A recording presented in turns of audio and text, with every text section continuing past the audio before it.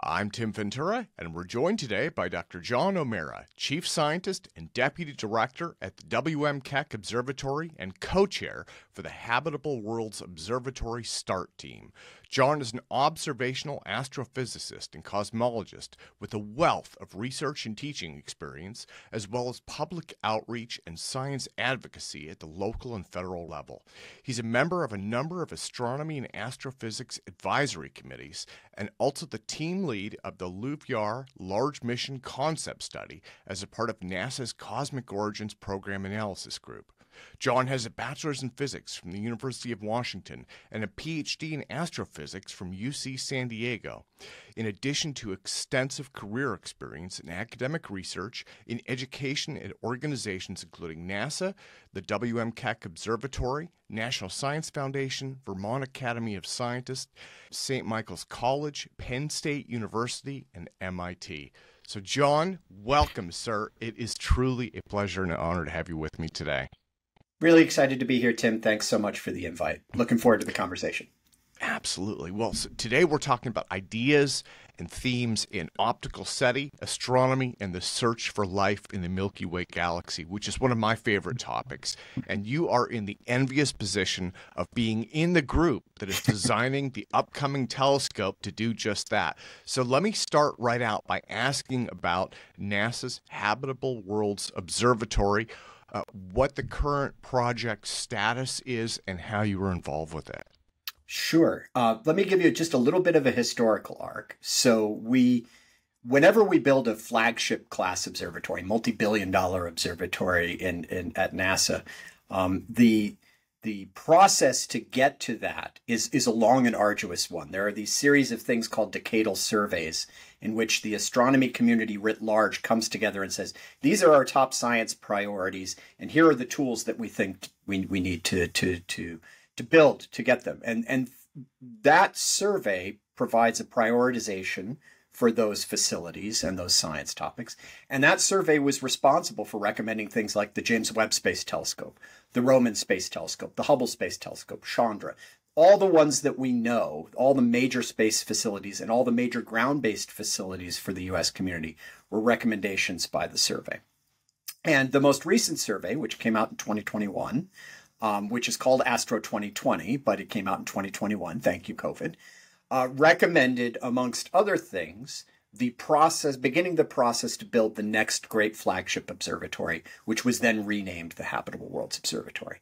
And the mandate for this observatory was to go out and try to definitively sample exoplanets in the nearby regions near to us in the Milky Way and survey them for the fingerprints of life, for biosignatures in their atmospheres.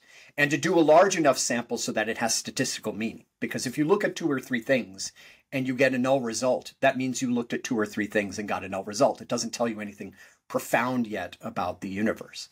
But if you look at enough exoplanets and survey them to enough robustness, you can really start to learn something about whether or not life is abundant in the universe or very, very rare, if not unique here to Earth. But that's not the only thing the observatory is tasked to do. It's also tasked in many ways to be a super Hubble or a Webb-like telescope to do really transformative general astrophysics. If we think about, for example, the astrophysics that the Hubble Space Telescope is doing today, it's doing astrophysics that didn't even exist when Hubble was launched in 1990. And the reason why I can do that is because it's an extremely capable telescope across, wavelength, across resolution, across all the things that the instruments have. And Habitable Worlds is in that same spirit. It's intended to be serviceable like Hubble was. It's intended to have a robust suite of instrumentation, not just exoplanet instrumentation. And the major difference is that it's significantly larger than Hubble. It's going to cover roughly the same wavelengths, so it will do ultraviolet, which is something that Webb currently doesn't. Webb does infrared primarily and out into the infrared. And this will be kind of like a super Hubble, but it will be a super Hubble that's able to do what no telescope in the history of humanity has been able to do, which is to have both the precision and the stability to try to look for the fingerprints of life in the planets, in the atmospheres of planets not our own and not in our Milky Way. And just to give you a sense of how hard that is, I like to do a little thought experiment, which is, when you look at two objects on the sky and they get farther and farther away, they get closer and closer to each other on the sky. It's just a projection effect, parallax. And if you wanted to look at our solar system and you look at the Earth orbiting around the sun and you happened to be 30 light years away, the distance on the sky between the Earth and the sun is the distance, is about the width of a human hair held at arm's length if your arms are 2 football fields long. That's how close they are together to each other on the sky.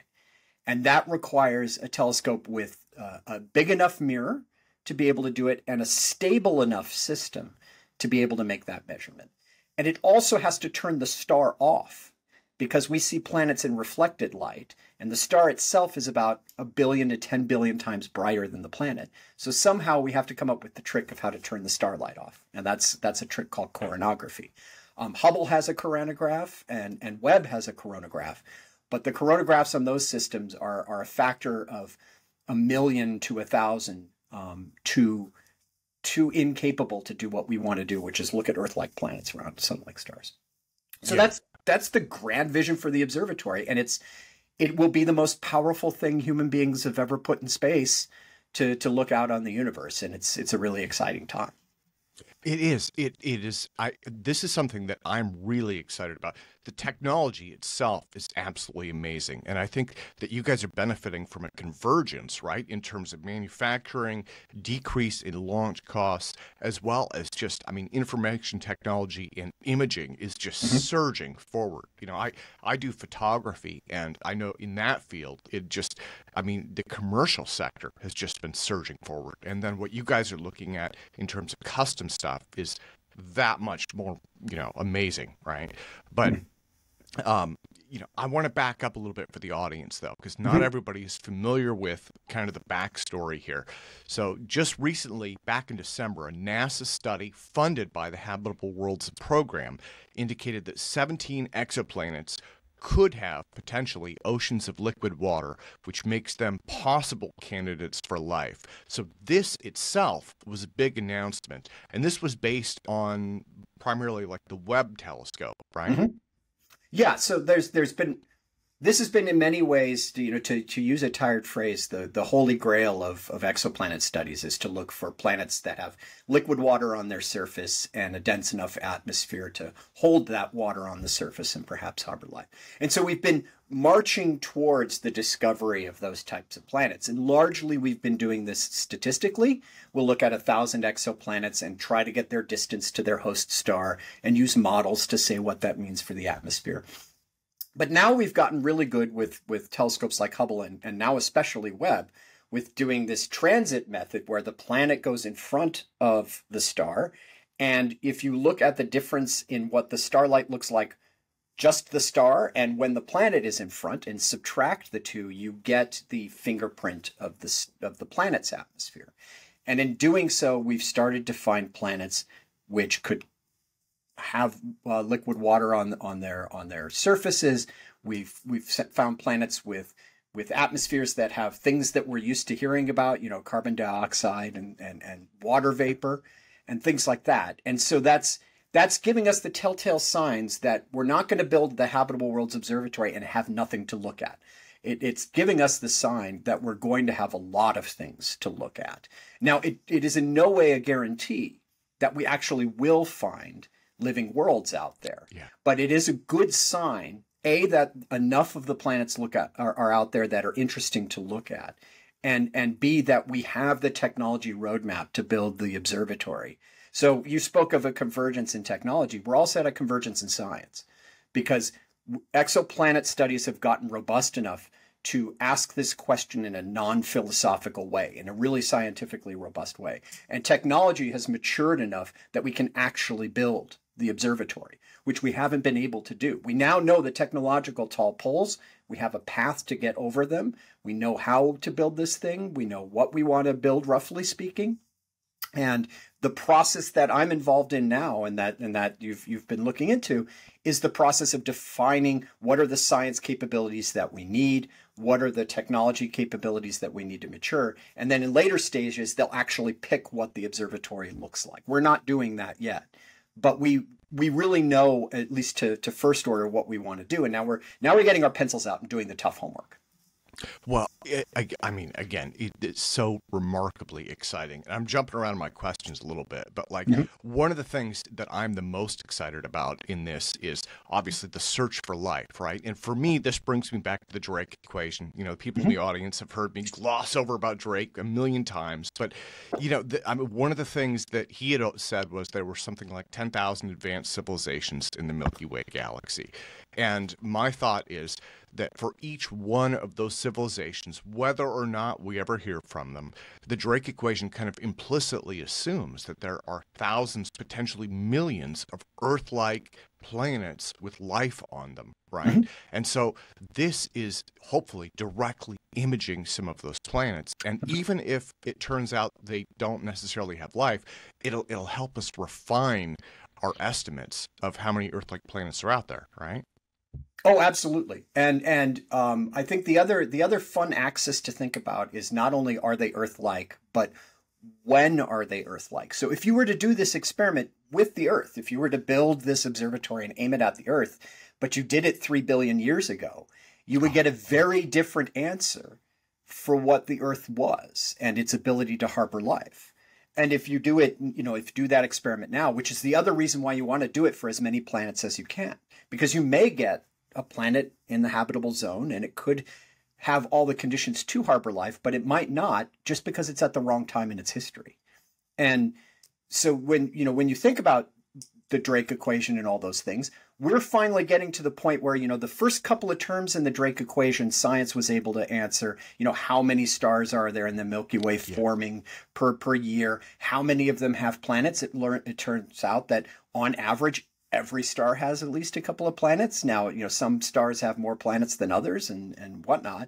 But now we're starting to get into the harder parts of the Drake equation. Of those planets, how many are in the habitable zone? Of those planets, you know, how many harbor life? Of those planets, how many have life emerge in a technological enough robustness to communicate?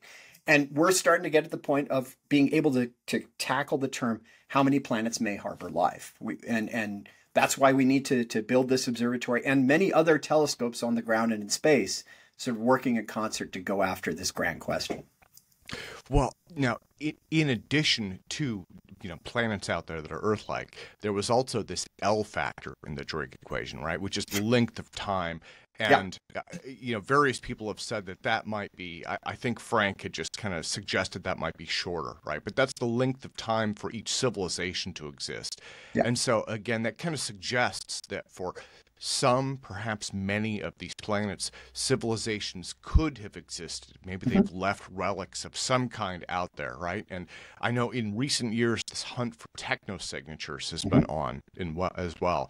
Do you think that this is something that these telescopes might be able to spot, or is that going to be too faint and too weak? Well, no, I mean, if you think about our planet, and you think about what's in our atmosphere and things like, you know, pollution or various other things, those aren't impossible to detect. If you're detecting the atmosphere of the planet and you have a good enough suite of instrumentation, it's in principle possible to detect technosignatures. That's not the driving thing that we're trying to do with habitable worlds.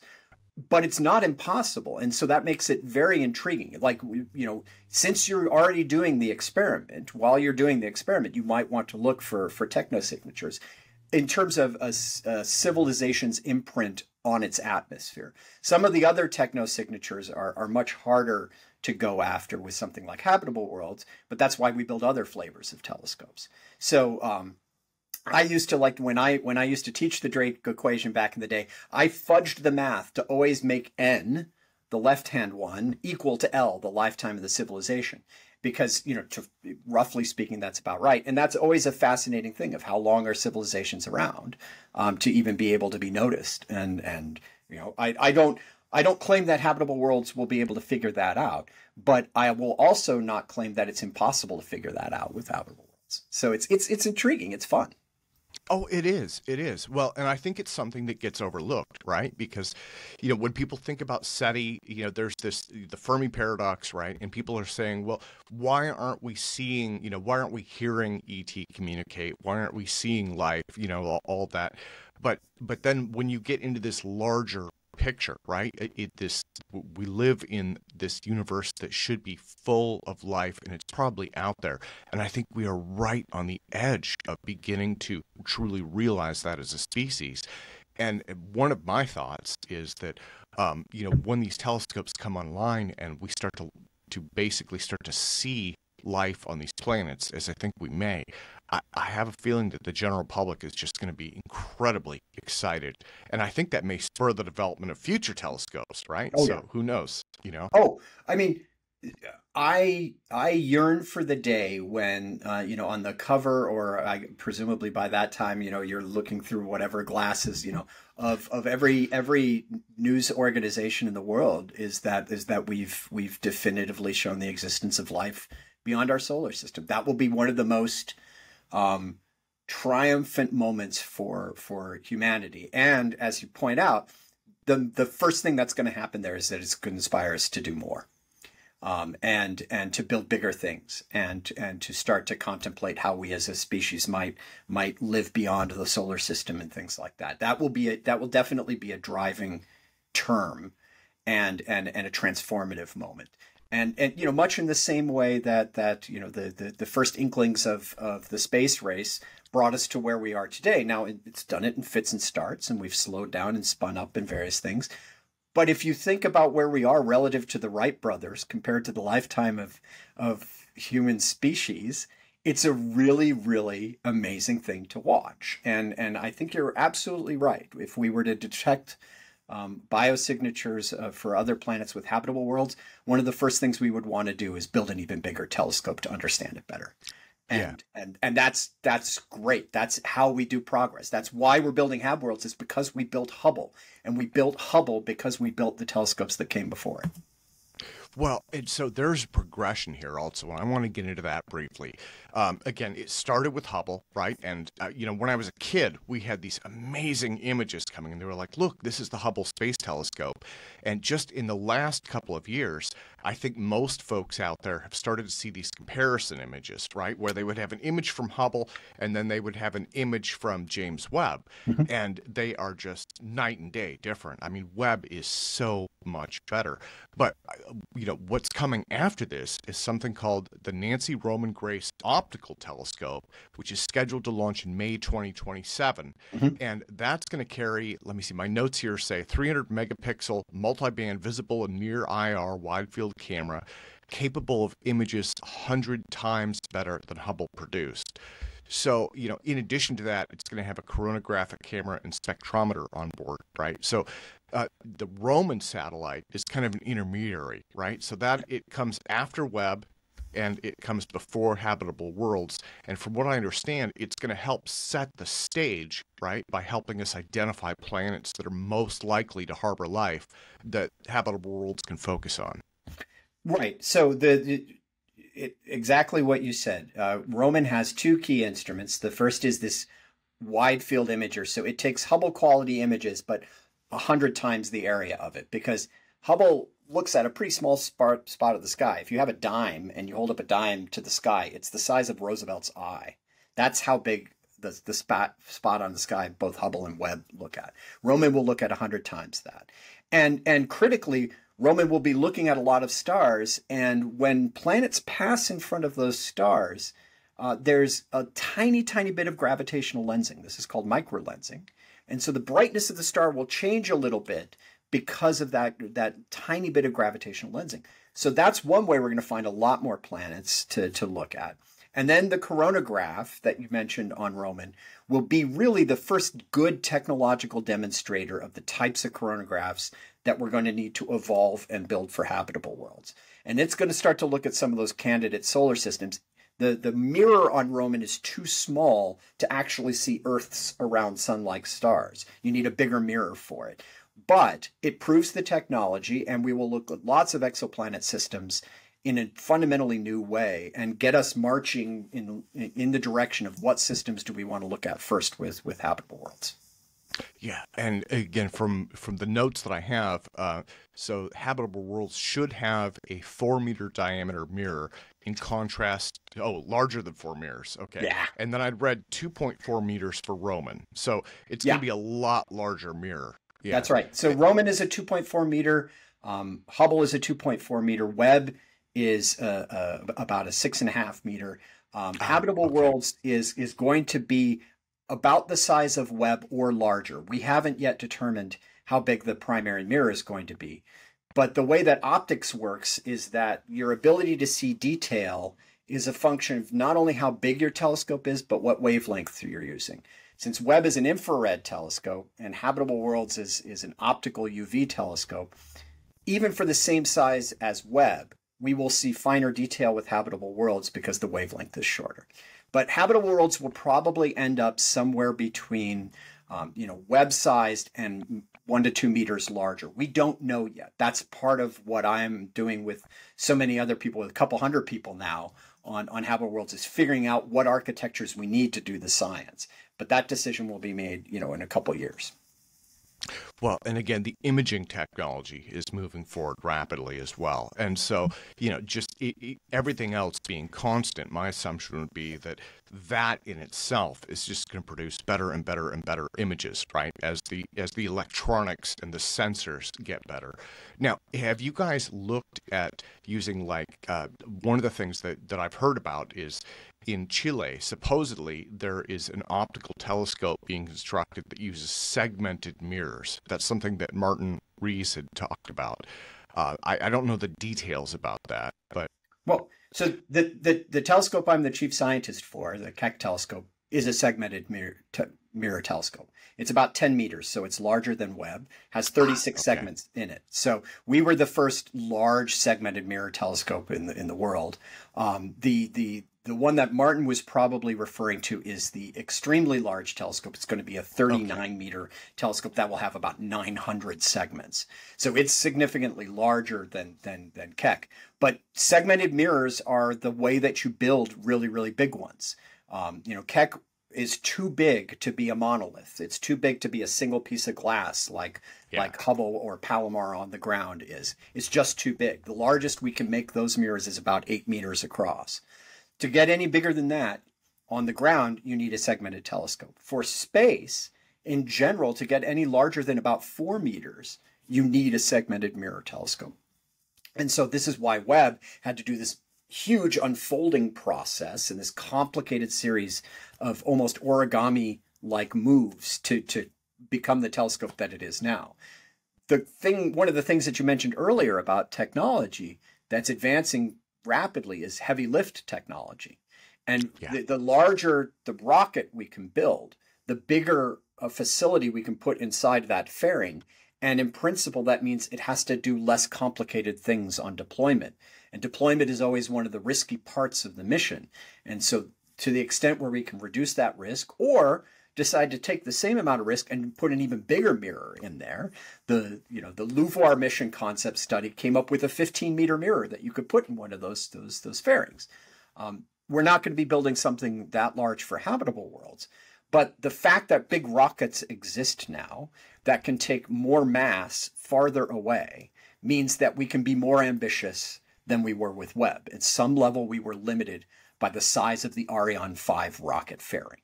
That set many of the parameters of the telescope. And now we've got bigger rockets. Well, can you use these in an array? This is kind of getting out of my level of knowledge, but I know radio telescopes, right? Like in the movie Contact with Jodie Foster, people remember her sitting under those big arrays of radio telescopes. I was almost wondering, since Webb is up there, and Roman presumably will still be up there when HWO launches, is there a way to potentially look at the same star, the same habitable planet, or potentially habitable planet, with both or perhaps 3 telescopes at once and get an even higher resolution image? Or is that just not feasible? Well, I can guarantee that multiple telescopes will be looking at the same thing when those launch.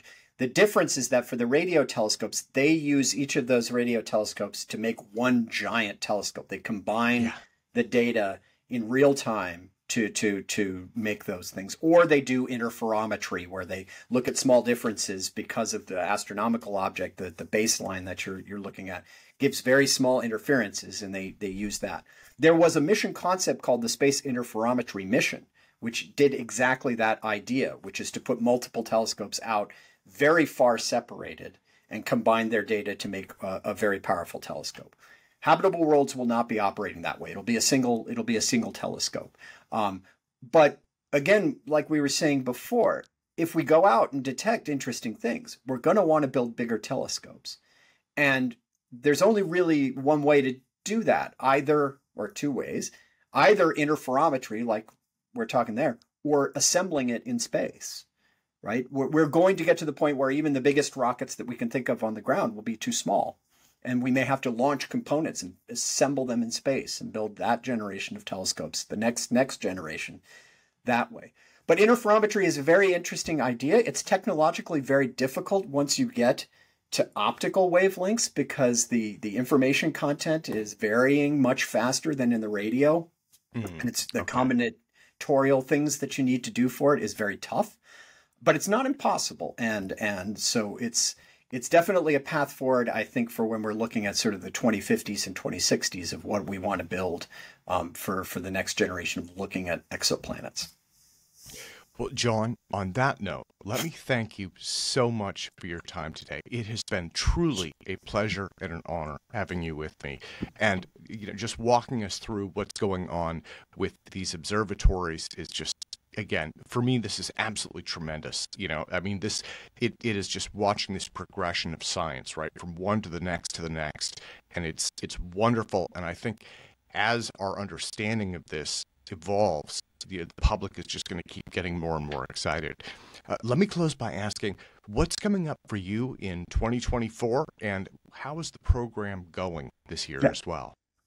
So it's a great question. 2024 is going to be a really formative year for Habitable Worlds. We created these two teams, the START, which is the Science Technology Architecture Review Team. That's the one that I'm the co-chair of. And then the TAG, which is the Technical Analysis Group. We've assembled those teams now. Then we went out into the community and we said, this is an all-of-community effort to bring this observatory to life. And so we're forming working groups of scientists and engineers. And, normally, my expectations, we might get a couple hundred. We've got nearly 1,000 people now involved in that, which is a huge fraction of the astronomical community, relatively speaking.